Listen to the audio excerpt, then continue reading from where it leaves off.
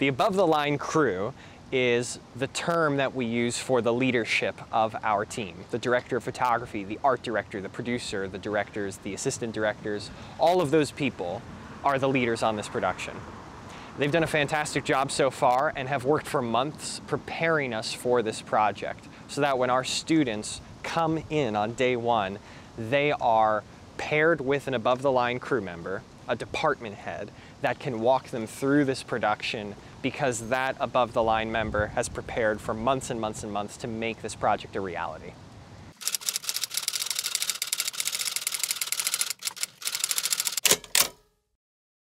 Want to put them in a button-up that we used before?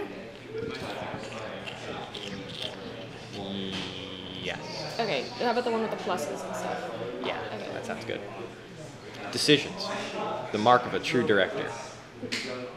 Making quick decisions that aren't going to damage the film.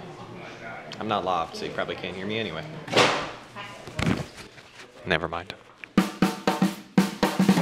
Okay, today we have a special segment. Excuse me, what is it like being above the line? I am. We've run into an awkward situation. I didn't. King, what's it like to be above the line? Feels like above the line, you know? I agree. Christine, what's it like being above the line? As long as I'm living a life with easy, I'm happy. Mr. Pasta, what's it like being above the line? It comes with a blessing and a curse. You can probably guess what they are. The blessing is you get to make really, really impactful decisions on the final project. And so it's satisfying that your creativity is cherished and used. The sucky part is the responsibility. That if those decisions are bad, it's your fault. Hello there, my name is Hunter Forster. I'm one of the producers here on Flamingo Heist. The term above the line means that you are in charge. It means that you are in a position of responsibility to take care of people. It's a great position for any student to get a sense of responsibility and understand how a film set works. Not just the creativity side, but also the logistical side. I really would have to thank Chase and Isabel for being phenomenal ADs. They really truly made sure that the set was running smoothly.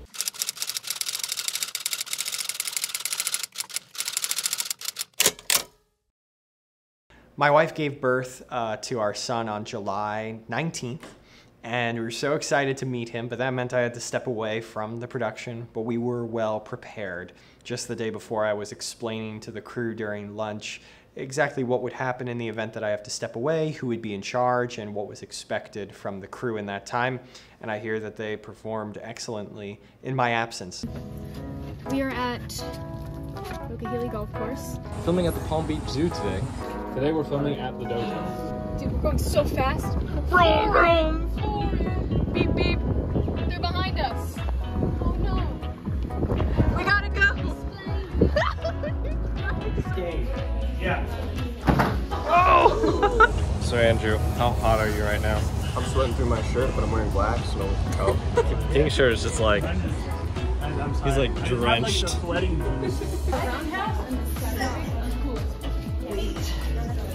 Nine. 10. Honestly, I'm pretty cool. Allison, anything to say about the flamingos? I'm pretty sure I can fit one in my costume bag, so. Roll camera. And action! 4. So I came back for our final 3 days of shooting. The last day was a great day, but a really hard one. I remember praying to God as I'm driving up to the shoot, saying, God, it would be awesome if just for our last day, everything could go according to plan. And it did not. Pizza, pizza. Cool. Mangia, mangia. Say salad! About to film our last 3 shots after our last lunch break on Flamingo Heist. Crazy.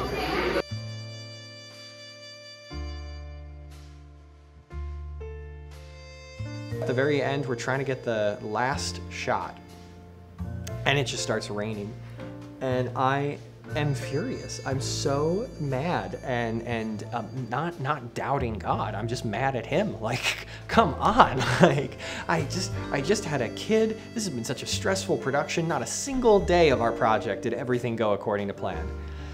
And I couldn't even get our last shot off without something going wrong.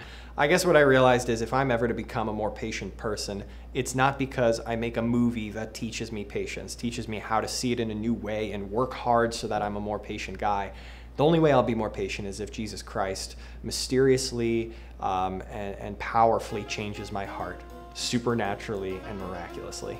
The sad thing is I've got to get back to work on Monday. Probably just cut to her seat at her desk, like audio linkage. Yeah. Yeah. Okay. All right, we're good. Okay. All right, everyone. Crew, listen up. That's a wrap on Flamingo Heist.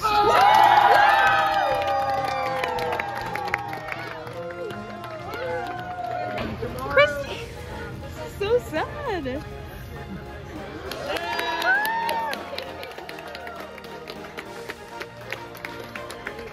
Christy, Christy, Christy, Christy, Christy.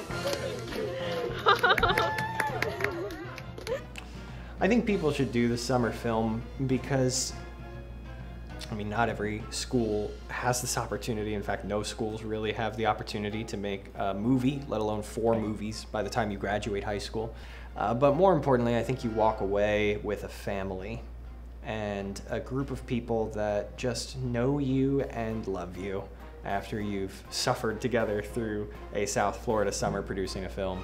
So I would say to any student out there who's curious if they should join or not, I would just ask them, do they want a family? Do they want to be known and do they want to be loved? And if the answer is yes, then I don't know what you're waiting for.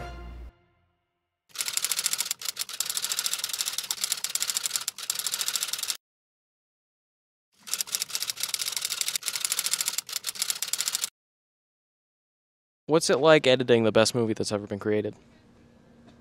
I'm editing Kung Fu Panda 2.